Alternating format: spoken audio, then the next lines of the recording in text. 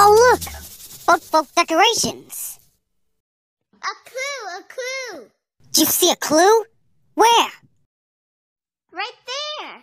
Right here? I don't see anything. Where is it? Right there!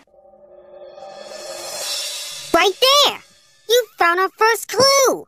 And it's on the color red! We need our handy-dandy notebook, right.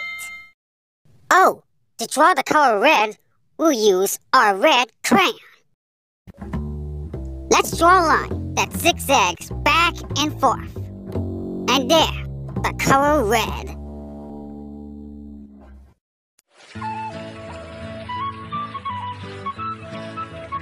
This must be where we're going to have the boat float. A clue! You see a clue? Where? On the hose! Oh, better watch out for the hose. Thanks. No, there! There? I can't find it. Look down! It's the clue! And it's on this hose. You know what we need? Our handy-dandy notebook, right. Okay, so, a hose. First, let's draw a line that curves around from the nozzle and over for the hole, a curvy line, and another. And there, a hose.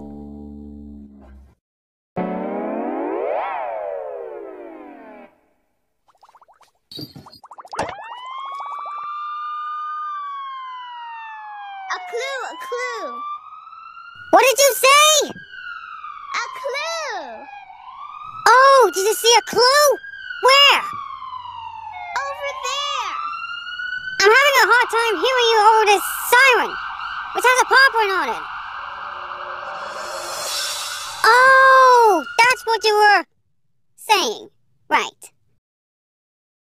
You found our third clue on this siren. We need our handy-dandy notebook. Okay, so, a siren.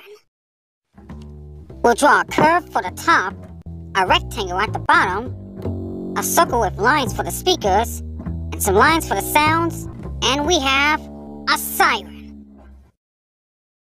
We have all 3 clues to figure out what kind of boat we should make for the boat float.